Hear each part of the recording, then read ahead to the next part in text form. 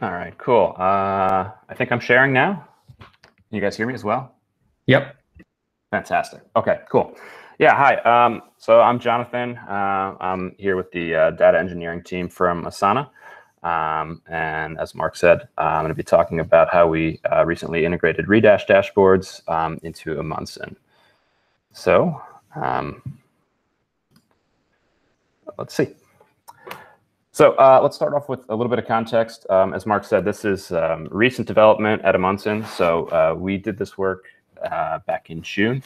At that time, dashboards in Amundsen were very actively being developed. It was kind of sort of situation where, you know, on a weekly basis, if you'd go in and rebuild and redeploy, you'd find a pretty new set of features.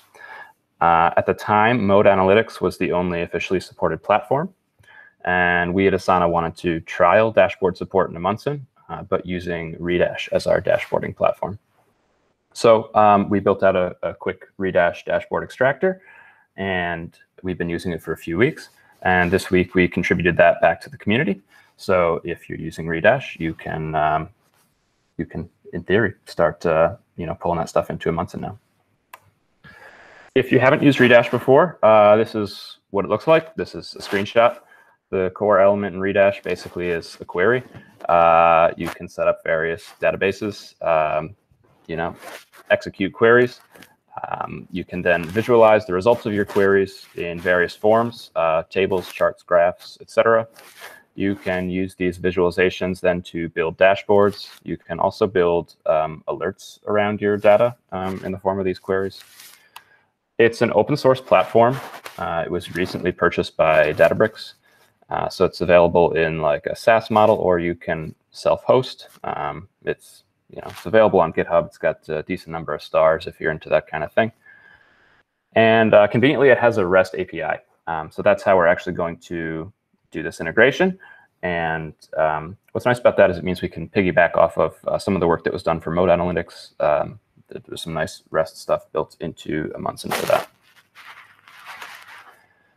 So I want to take a moment to talk about the data models, how well or not Redash dashboards line up with the concept of dashboards in Amundsen. So Redash dashboards are pretty simple. Basically, you have a name, an owner, and then you have these widgets. There are two main types of widgets, basically. You have text widgets, and you have visualization widgets.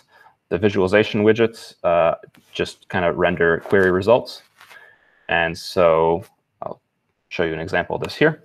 So this is an example dashboard, very simple one. There are two things here. You have at the top here, you have this very simple text widget. It's just free-form markdown. And then there are two visualizations underneath it. The first one is just a table that shows some query results. And the second one is actually a visualization of the same query, but as a scatter plot. So some of this is going to map very nicely to Amundsen, of course. Of course, in Amundsen, a dashboard has a name and an owner. It has queries and uses tables. All that's fine and good.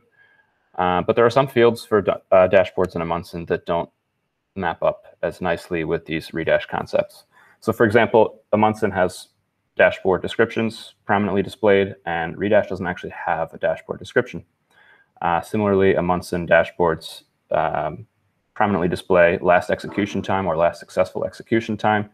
And these things don't really map very nicely to Redash either.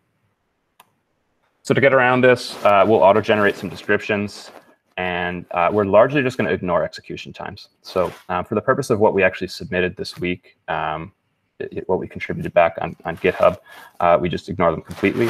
We have a partial workaround that we've been using internally that I'll talk a little bit more about. So a quick tour. I don't know to what extent you guys have played around with dashboards in Amundsen.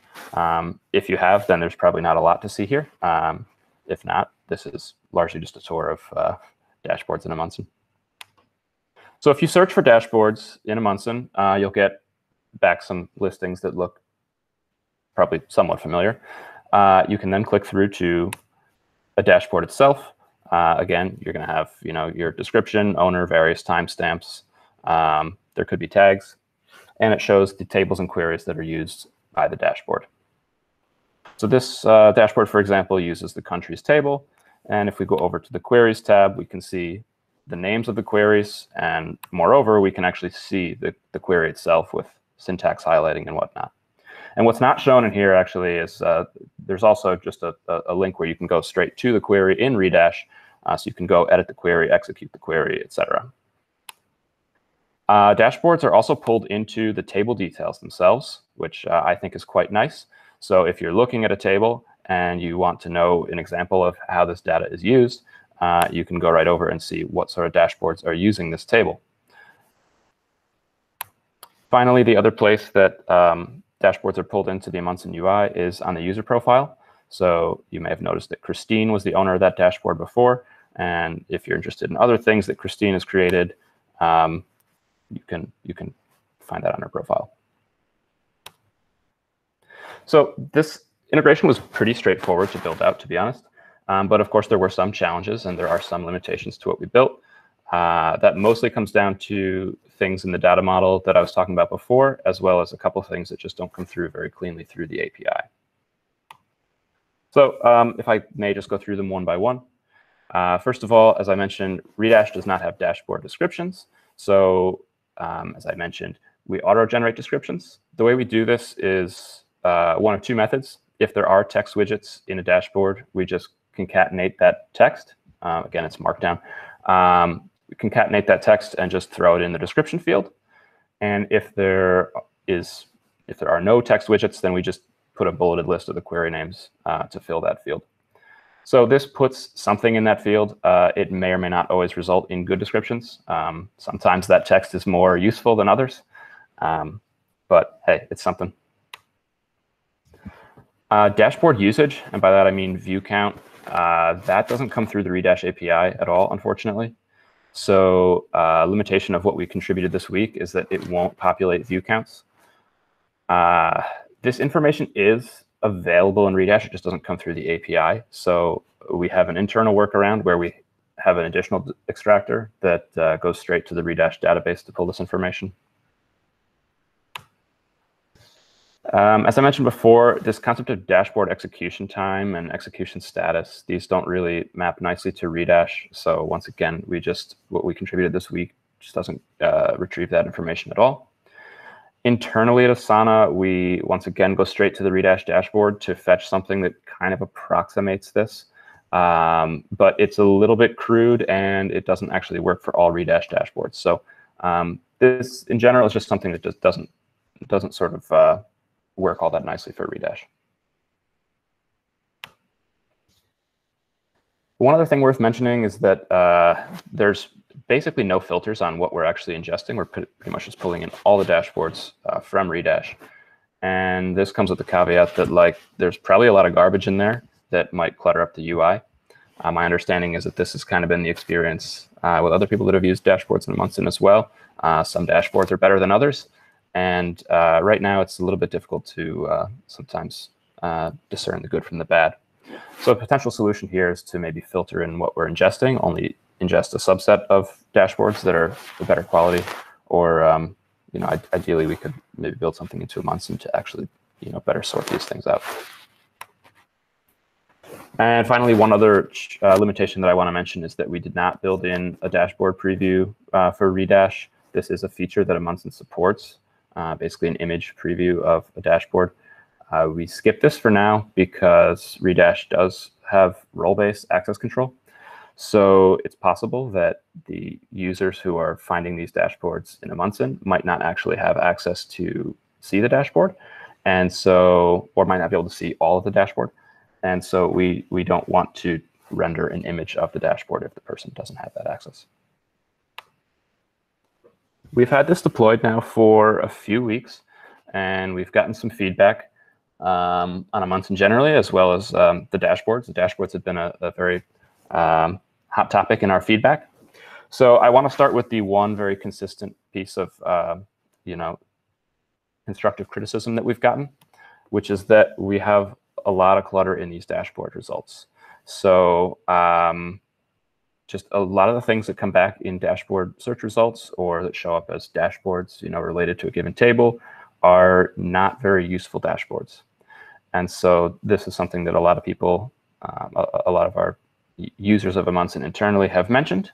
A few people have mentioned, for example, that they're sometimes actually creating things that are just not intended for long-term use. Sometimes these dashboards are created for like one-off visualizations to be sent to a given, another team for whatever purpose, and there's never really used after that. So there's a lot of stuff that just isn't super useful that's showing up in the UI. Of course, we have had positive feedback as well.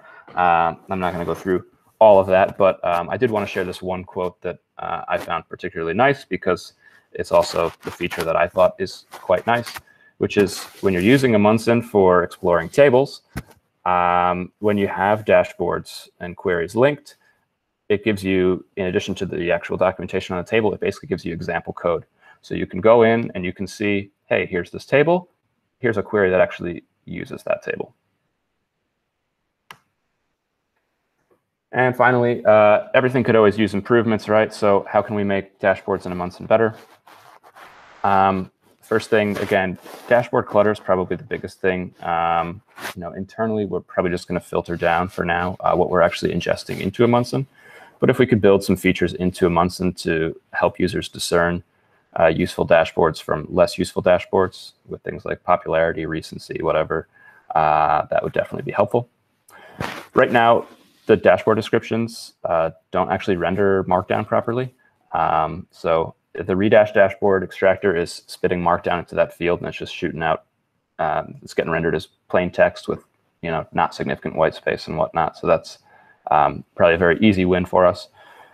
And finally, another thing that's worth considering here is for cases where we can't populate a field very effectively, rather than showing the field with an empty value, if we could just hide that field, that would probably help reduce clutter and make the results look a little bit more, better quality. Finally, I want to leave with one parting thought here related to how we actually store these concepts on the back end in Amundsen. So right now we're storing relationships between the queries and tables directly against the dashboard. So a dashboard has queries and a dashboard uses tables effectively. But we don't actually store any relationships between the query objects and the table objects on the back end.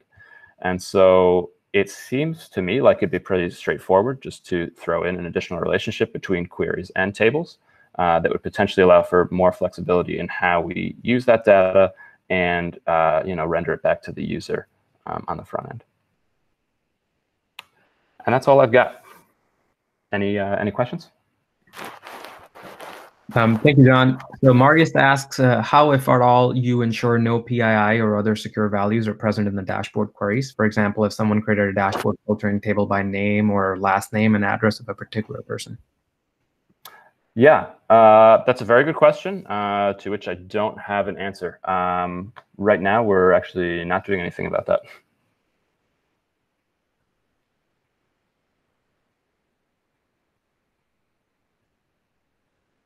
Can I throw that question back to you guys at Lyft? I mean, how have you dealt with this? I mean, you guys have an integration here for Mode. Have you dealt with this problem?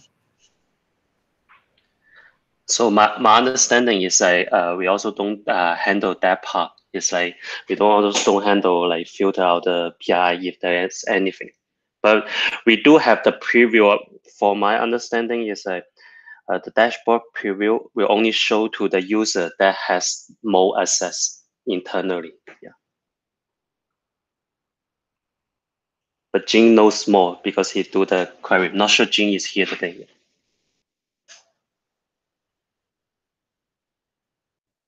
Yeah, I don't think it's here. Dave is asking, will deleting old dashboards play a role in dealing with clutter? Yeah, so that's certainly one option. I mean, within Redash, we can archive things or unpublished dashboards. And probably internally, we'll go through a process of just going and cleaning out some of these things. Because there are a lot of dashboards in there that frankly, I'm just not sure why they were published. So yes, that's definitely one option. So not question, the comment you make in the presentation is like, for the search, like at Lyft internally, we use the view count to show the relevancy. So in order to like promote some of the most used, most viewed dashboards in as a first result. Also, like Mo provide nice functionality to just index the dashboard that's in shared space instead of those personal space, because like in personal space, there's so many dashboards.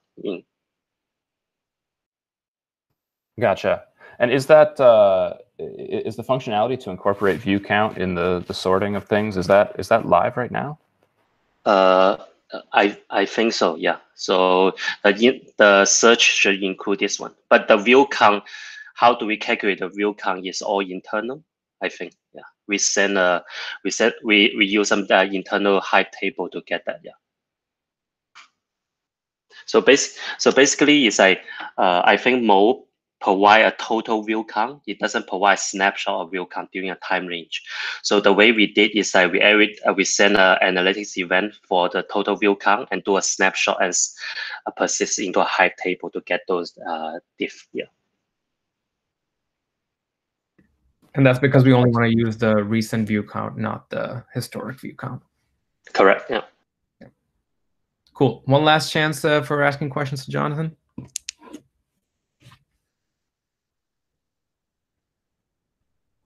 All right. Well, thank you, Jonathan. This is phenomenal. It'd be great if we could have GitHub issues for the 3 things that you pointed out. Some of them are actually relatively easy, so I think the community can knock them out with you together. Yeah, cool. Absolutely. Cool. Awesome. Thank you. Next up is Parisa, who is a UX researcher at ING, and she wanted to share some learnings from doing UX research there and what the plan there is forward. Parisa, to you, and if you want to just introduce yourself and what UX researcher does, that would be good, since many may not have worked with UX researcher. Sure. Can you see my screen? Yep. Okay. So hi, everyone. My name is Parisa, and I'm a user researcher at the Advanced Analytics team at ING, which is a bank. And well, a user researcher basically identifies whether we are going the right path, so whether we are focusing on the right problems to solve, and those problems are big enough for users, and then we are solving them the right way. So we are creating usable tools that are user-friendly, basically. So today I'm gonna share some learnings from a recent study that I did on Amundsen. But first off, let's have an introduction on DAP. So DAP is actually the product that I'm working on. It's a data analytics platform. It provides access to frameworks and tooling. It provides access to data, because a lot of the times data is scattered at ING and it's not in one place. And it also provides access to a lot of computing power. We have thousands of clusters, terabytes of RAM, GPU, so people can develop their models or do data analysis. And Amundsen, as you can see, is one of the tools here. So this is how it looks like on ING, which is not that different, except that we recently added a catalog tab. It's a place where you can see all the data sources and all the tables in one page, because sometimes we get requests from the POs they want to know what kind of data is available on DAP, because they're considering moving to DAP or moving their team to DAP. So that's very useful for us. And as you can see, we have not really unlocked the power of tags yet. We only have one, and it's not named very user-friendly yet. But we're going to fix that.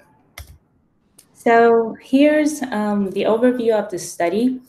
I talked to 7 users.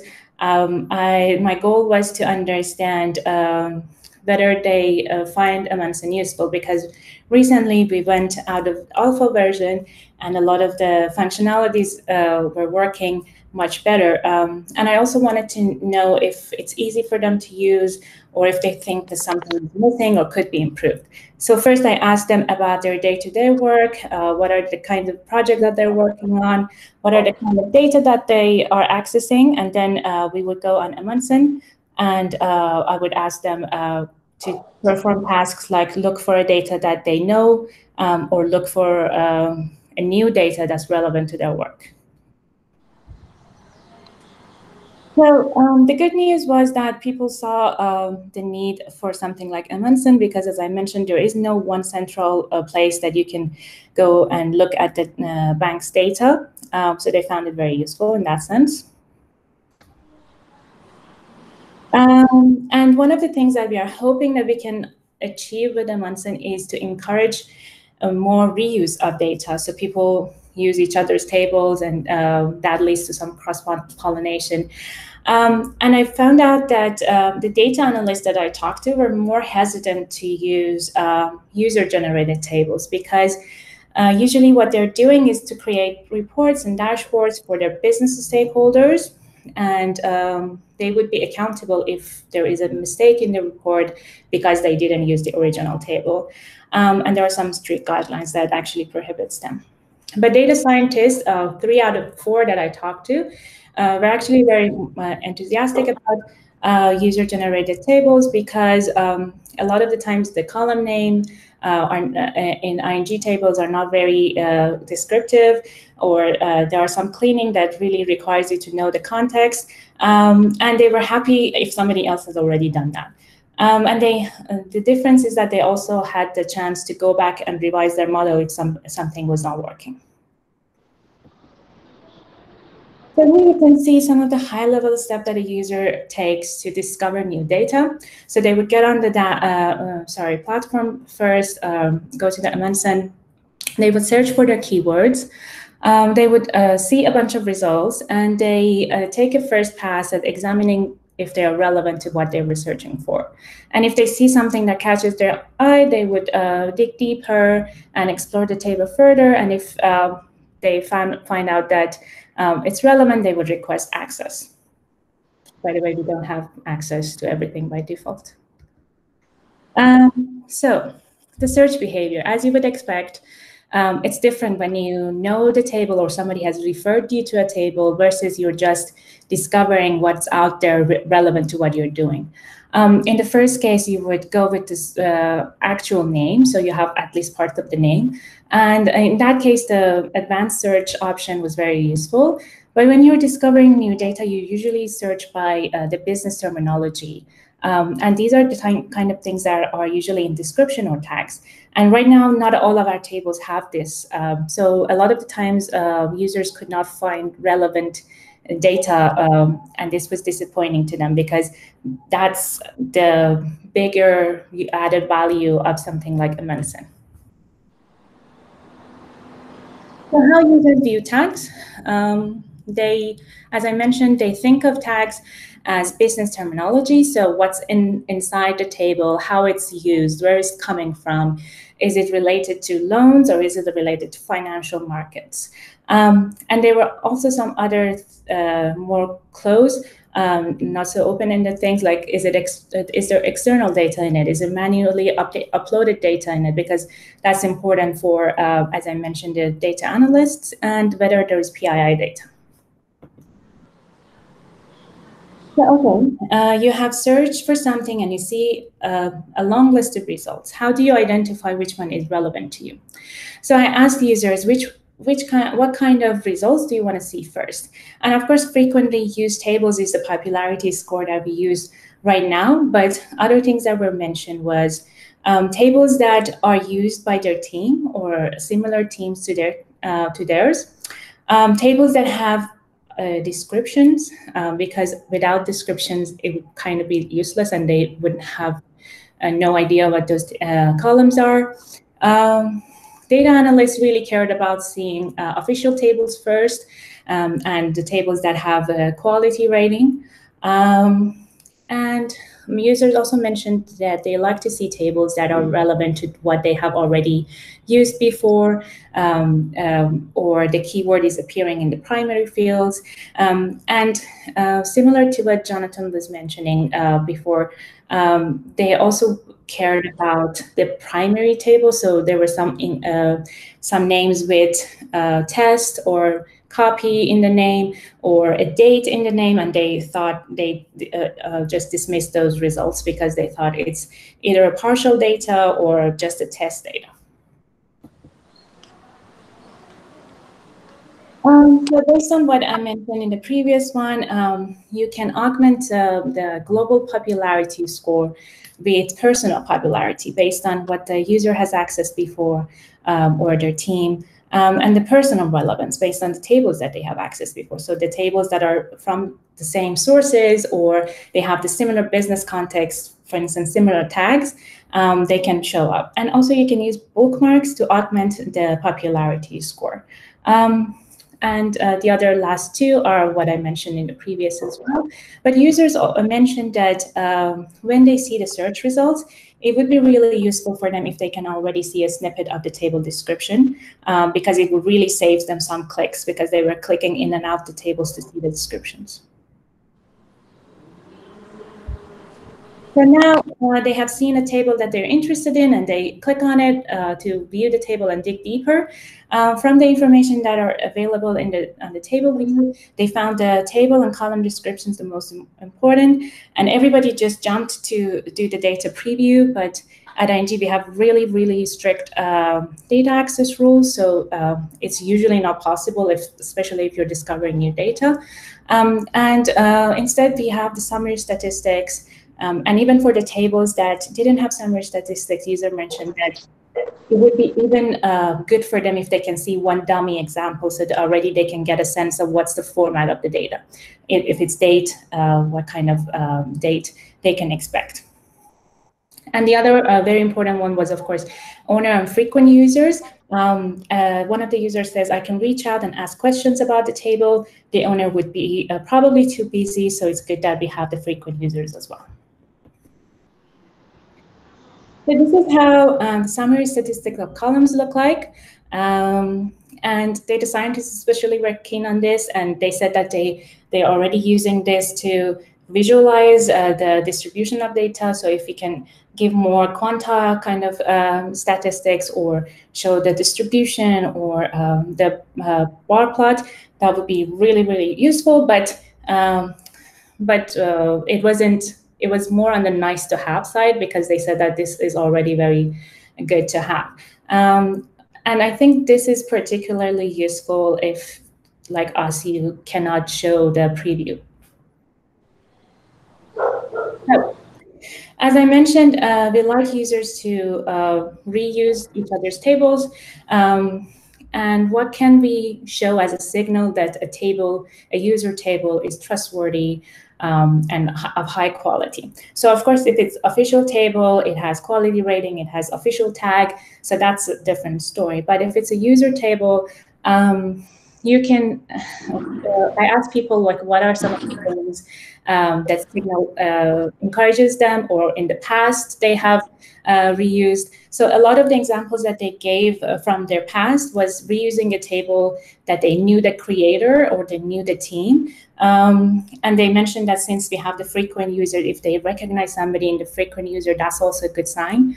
And they really wanted to know, at least some of the data scientists who were more picky on this particular topic, really wanted to know what are some of all the changes actually that has been done on the table. So what were the omissions? If some data has been added, manually uploaded, external data. So they wanted to really see the transformation model. And the other things mentioned was whether a table is frequently used, that's a really good sign, or if it's been updated regularly. So this is the last slide. Some of the things that users mentioned they want additionally in the table view of the table detail view. So they wanted to see the list of other tables within the same data source. So if this table is coming from data source A, what are the other tables that are in that source? Or what is the counterpart version of this table for other countries, other currencies? And generally, what are some of the related tables? For instance, within the same business context, or tables that this table has a key to. One person also mentioned the size of the table. It would be interesting for them to have a number of rows, and a lot of a lot of the users mentioned that they would just email the data owner if they want access, but it would be really cool if they have already like a button or something in Amundsen that they can, if they see this table is relevant, they can request access. So there were some other usability, like more detailed insights that I didn't include in this presentation because I thought maybe it wouldn't be as relevant to the broader community, but I would be happy to discuss them with if you're interested. Thank you for listening, and if there are any questions about the content, you can always reach out to me after this as well. I'll be happy to answer if I can or think with you through the questions.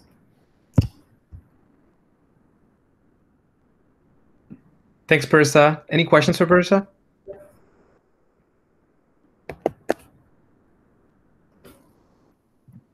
I put some questions in the chat. I didn't know if we were asking or using chat. Oh, sorry. Yes. Yeah, let's do that. So from Tamika, it is, what are counterpart tables? Is it another version of the table with the exact data model, but just different data? Yeah, so apparently countries don't really share data a lot. So they have their own version of the same table for the data from that country. Like, for instance, transactions of Belgium, you don't necessarily have them in the same table as transactions from Netherlands. Thanks. Jorn asked a question. What are some of the immediate things that you will act on? What was surprising to you in this analysis? So the things that we are acting on right now is improving the sorting or the relevancy of the results, because we have a lot of results. Like clutter that was mentioned in the previous presentation is our problem as well. And so we are trying to improve our score, so the top results would be more relevant. What was surprising to me? Yeah, I guess I guess it's more important what's surprising to you guys, because like Amundsen is one of the things that I'm working on, so I'm not always on Amundsen, but it was, I wasn't expecting anyone to reuse other people's tables, and I saw how awful some of the original tables are, and how happy people are to just go with other user generated, even if they didn't know the owner or the team that it was coming from. They were still, some of the data scientists were still going for them first and looking at them first than the original one. Makes sense. Was there any other question? Yeah, there's at least one more, and that's from Tao.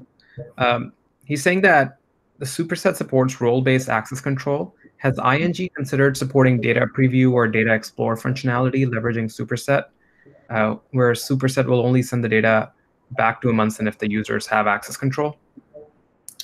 So yeah, we have superset as part of DAP as well, and we have the data access in there.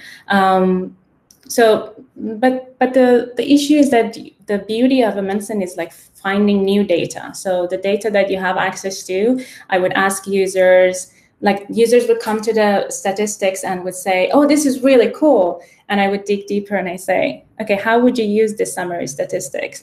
If they have already access to the table, they wouldn't come to Amundsen to explore it. They would just go to Superset or their Jupyter notebook and do it there. So for exploring new data, they wouldn't have access anyway. Got it. Any other thoughts, comments? Okay, we see you shuffling around. There's a couple more questions. If you scroll down in the chat. Yeah. Yeah, both Daniel and I asked how official tables are defined. Okay, you want to, since you have the mic, Noel, you want to ask that anyway? Oh yeah, we were asking about official tables, how those are defined, and kind of related, I'm curious how you guys calculate quality rating. So official ones are the ones that are ingested from the data lake source. Correct me if I'm wrong, Ferdan and Marius. Yes, that's what it is. And user generated is whatever they use the original and do any transformation, then it's a new table. And the other question was quality rating. So that's an official rating that ING provides on the original tables. And there's a department that handles that. It's not us. But it's actually a really good question, because I think some of the things that was mentioned in the presentation can be used as a proxy for a heuristic quality rating. So for instance, if something has a description, if it's updated regularly, and some of the other things that I mentioned in the presentation, I'll be happy to share the link later. Awesome. And one last question I had was, did you hear any particular reasons from users? What's the main barriers to adopting or using tags? So we're actually not allowing users to add tags yet. We have reached out, based on this research, we have identified what are the important categories of tags. So the business context, what the content, who is using it, which department is it coming from, business line it's coming from, whether it has PII, for instance. And we have reached out to the data owners to provide these tags to us. And once we have that, we're gonna verify with the broader users and maybe enable them to edit tags as well, because we want to go that way to democratize these kind of things. But since it's a bank and it's a bit more sensitive, we are trying the safe way first. Yeah, I think it's always a fine balance. You may get thousands of similar variations. Yes, exactly. Yeah. So it's very important that it's consistent, because then it makes the tags more powerful, and that's why we started with the data owners. We provided a lot of guidelines on how to provide tags, and we're hoping that the tags would be consistent. Thank you. Dave had a question. How many data scientists versus analysts are in the audience for Amundsen within ING? Are there other user groups that you interviewed? So let me pull up the, so we have 450 users on DAP in total, and about 100 unique per day. And most of them are more on the technical side, because the tooling that worked well first were the Jupyter Lab and the IDE, and then we added the other stuff. So I don't have the exact balance yet, but we can look into that and provide that. But I only talked to one data engineer, and it's my goal to, in the next phase, talk to some product owners and product managers to see how they would use this. Awesome. Other questions, thoughts?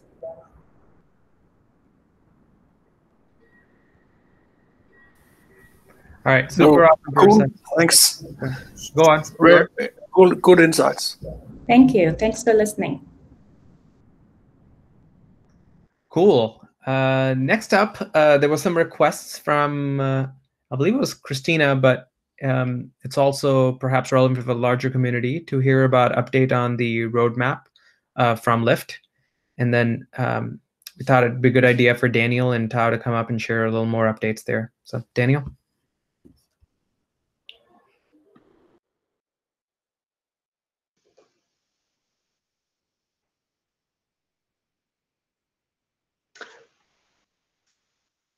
Hello, my name is Daniel. I'm a former engineer at Lyft working on Amundsen, now transitioning into a PM type of role. Can everyone see my presentation? I'm just wondering if this is working correct. Yep. Okay, cool. So before we get started on kind of the roadmap, I want to make a quick announcement about kind of the dashboards. So we recently officially released a kind of the full version of support on the dashboards feature. So these are the versions that you can use to support dashboards. And I think this front-end part was launched 3 days ago. So please check it out. I'm going to go over very quickly a feature overview in case you missed it. But we had another presentation from Asana. Some things to call out here is that we added some filters for these dashboards. And then there's the data preview here that you can click, and you can see actually kind of what the report is rendered like in mode. And again, there's kind of the query preview that we've added recently. And one thing to note, as someone mentioned, how do you prevent kind of PII in the queries? And I guess the answer, we don't have a great solution for that. So that's maybe something that we should look into. And then we also link the dashboards to tables. Click on a table, you can see what dashboards are using this table. Right. That was a very quick overview. And now I want to talk about kind of the 3 items that we have on our roadmap. And some of them are more kind of well-defined than others. For example, the first item here, the structured metadata for tables, is currently a project that we're working on right now. The data quality integration and table lineage are things that are on our roadmap that aren't necessarily fully fleshed out. So we don't have as many details on that. So the idea behind the structured metadata that we're adding is to help people know that the data that they're using is trustworthy. And there's a concept at Lyft that we're creating where we have kind of these official tables that I think are pretty common among different companies. Those are currently in development at Lyft, and we want to promote the usage of those tables. So we have various initiatives there.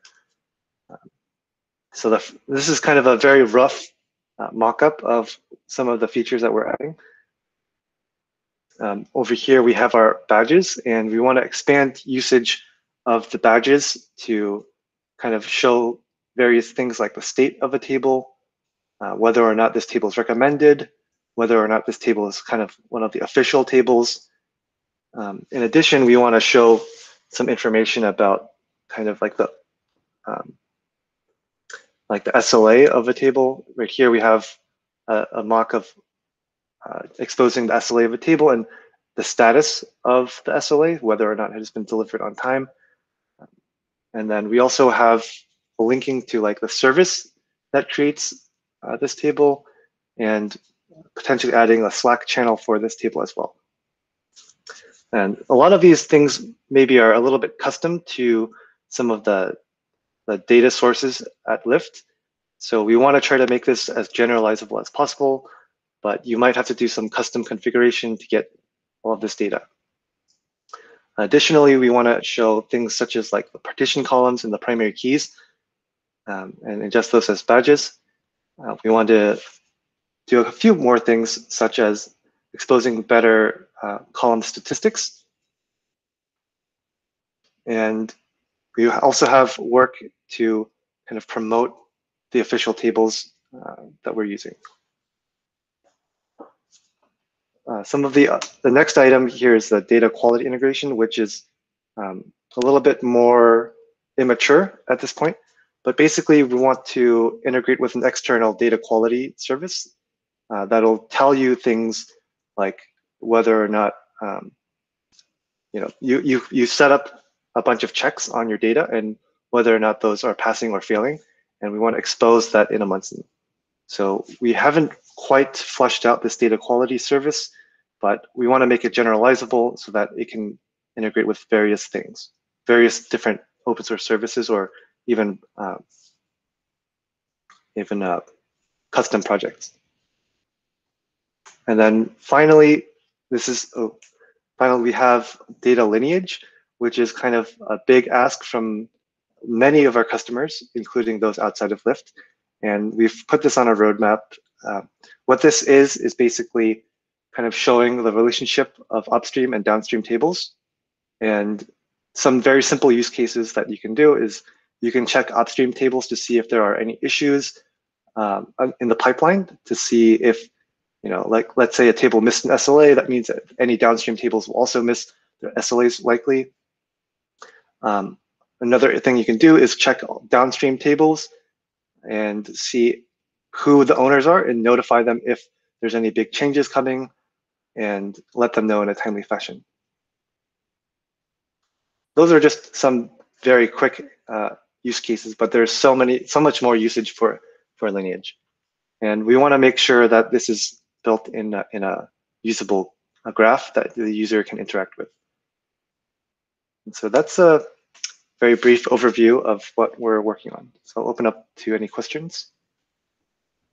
So I could have to comment a little bit about the first one, like the structure metadata. So basically at Lyft, we traditionally have a lot of different ETL building different kind of tables. For example, like even for Lyft rice table, there could be many versions. And sometimes a lot of user has been confused, like say, actually which one should use, which one is the official supported one, and which data engineer support this one. And internally, the data engineering currently building a new initiative called core concept. So basically, for each of the business concept, they are building a new set of table, so that we could help to deprecate the existing one and reuse the official one. And we are trying to promote those kind of concept table with structured metadata, like say, for example, which team is supporting this one, what the Slack channel, and if there's any SLA, like from an Airflow that is generate this table, is it missing SLA? Also, like for example, how many users are using this table, like what kind of query using this table? Yeah. Cool. Marius had a comment that we are also thinking of data quality integration, but through reports like Great Expectations. And I also know that Sam and the Edmunds team had also extended Amundsen to have data quality reports from their system. Todd? Yeah, so I look at the, they have a PR, I think potentially we could use like that, because like at Lyft, we also like Amundsen is not own the data quality. There's a different new service called data quality services, which potentially will use either Great Expectation or some other open source tool. So I think it's just also like, how do we link the data quality report into the Amundsen page to provide better signal? Got it. Yeah, so in our case, it's like we are working on this integration for reports in general. And this week or the next one, we are introducing the first draft, like internally, which is the, I think, pandas profiling reports. Not sure if you're familiar with those, but the idea is the same. So these are like HTML reports. So from the Amundsen UI, you will be able to click on the report name and it will materialize in the new window. And these reports will be, in our case, calculated on the official tables at some fixed periods of time. So probably if we will have some working prototype like end-to-end, we'll get back to you with some kind of demo of it, but it's very close. I think that the development versions since today is ready, so it's rather soon.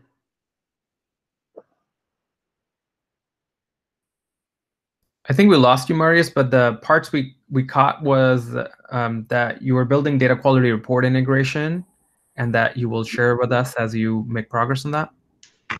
Sorry, so maybe to reiterate, we are starting with pandas profiling as a first step to introduce the reports. The logic would be the same for the data quality, and we are also doing that. And the summary was that the working prototype has been deployed today, so we are very close to like showing you can almost touch it. So we'll probably get back once we are ready to. Yeah, the idea of that one is to actually return the links for the reports from the metadata service and then display a drop down in the front end where you can navigate to that particular report from the front end. That's the whole idea. So you can have multiple reports on the table detail page. and that would be completely customizable, configurable from the metadata and from the front end. And these can be both like pandas profiling or the data quality. So we're looking into both actually. And today we made the first demo open, I think. Summer. Awesome. Cool. Then there's one question from Arthur. How would table lineage be constructed? Would it be from Airflow DAGs or parsing the code/execution plan in the ETLs? So at Lyft, like we have a central query log, which log all the queries sent over to either Hive or Presto. So the way we internally, we currently have a vendor service for lineage informations. That's why we haven't like previously prioritized like showing like the lineage itself, like just provide a for example, I know Alice provide lineage UI as well. So what we did is like showing the extra link from Amundsen table UI to that lineage page. But what we plan is like to bring the native lineage UI into Amundsen's first, like so that you don't need to like switch around between different tools. Internally, the lineage information is like we get the parsing lineage from the vendor service first, and then show it in the UI in Amundsen.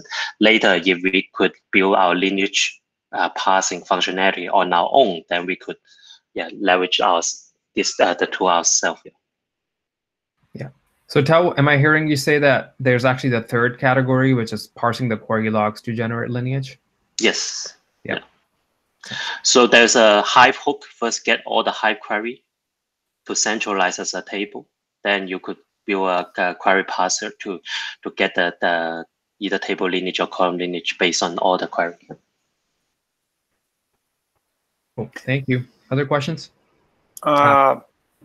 On to what you just said, Tao. I think it's interesting that you said it was cumbersome to navigate to your other lineage tool. So I'm wondering if there's a parallel to navigation to a different data quality tool, and how, I mean, it is just a navigation to a different page. So there's a lineage tool so it's a vendor services that Lyft use currently. So basically it's a different UI, but the UI for the lineage is very clunky. It's like basically if you have many level of lineage, it will show everything in the same graph, and people also often need to like navigate between 1 and 2. So what we want is building a single service, like you don't need to switch around between Amundsen and that tool. And you could still see the lineage within Amundsen. This also could help other community members to leverage lineage on their own. Yeah. Okay. Cool. So it's not so much related to logging in or clunky navigation, but just the presentation of the tool itself. Cool. And then one question from Volke is, how do you get the info from to, which is S3 to table 1 to table 2? I don't think we have that. I know your talk, but yeah, once we upgrade Airflow, which what we currently did, we hopefully could leverage some of your work of building. Okay. Yeah, really nice leading question there, and I'm glad you're not driving.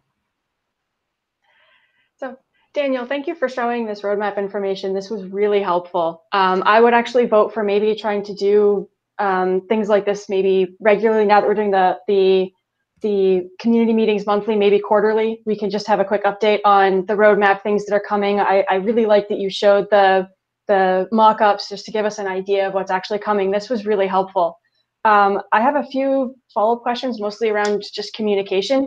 Other than these community meetings, what's the best communication channel for us to monitor in order to get updates of the roadmap? So either reprioritizing things, or as these items that you talked about move through design into development, what's the best communication channel for us to follow so that we can stay up to date as to what's going on?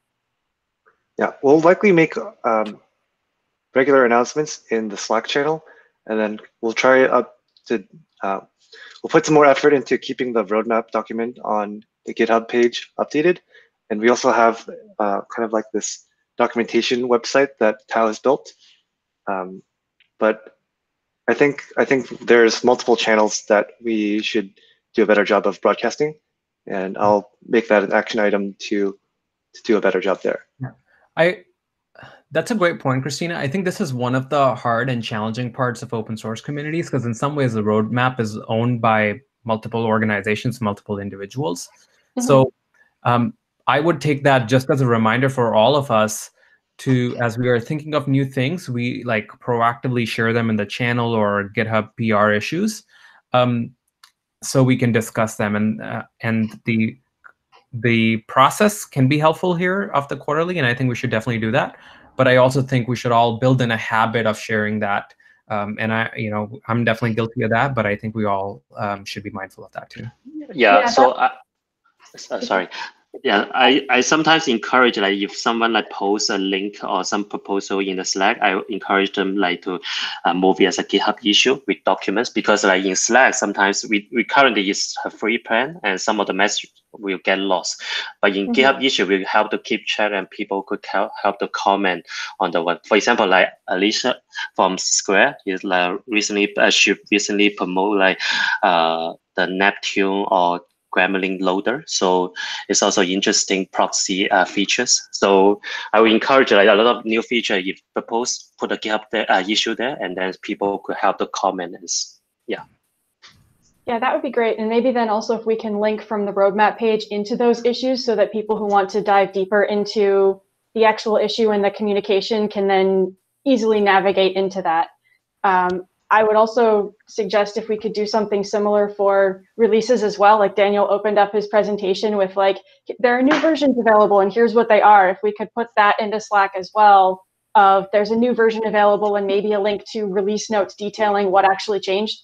Because for those of us who, we've discussed this before, we maintain our own fork of the code. And for those of us who have to pull in changes, it would be a really helpful signal for us of, there's a significant change that is worth pulling in, and it would just make it a little bit easier for us to have similar communication around when new releases were available. Yeah, this is great feedback. I can take the ownership to help move some of this forward, and then in the next meeting we can review some of the changes and get feedback on that. Yeah, that would be great. Christina, 2 points I found useful. The front end usually has, when a release is made, if you go to the release page there's a pretty good placeholder for what happened in the past.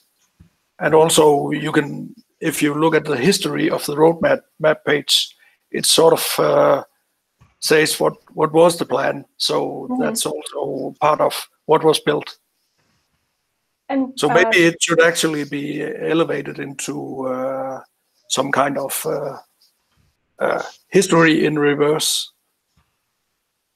It's or even just like, I don't know if we can use GitHub hooks or something. So even something like the roadmap page is updated in GitHub, or the release page is updated in GitHub, just automatically push a message into Slack to say there's something new there. Like there may be just opportunities for. So there is already a channel called GitHub Review. So we already did some integration between GitHub and the Slack, so that every time there's a new PR or new release or any comment, you will push a notification to that channel. So feel free to join that one, so that sometimes you could see the update. Thanks, I didn't know that was there. Oh yeah, but that's pretty granular. Yeah, that's everything. Yeah. Well, we're at time, and we can continue this discussion. I feel like this is an important one, and we can talk more about it on Slack channel. I want to thank John, Parisa, Daniel, and Tao for presenting. If you have any follow-on questions, feel free to tag them. And lastly, whether you're working on something cool or something you think is uncool, it's always a good topic to bring to the community meeting. So if you have something to talk about, do let me know. Cool. Thanks, everybody. Have a great day. Thanks, Mark. Thanks, everybody. Thank you. Thanks everyone. Bye.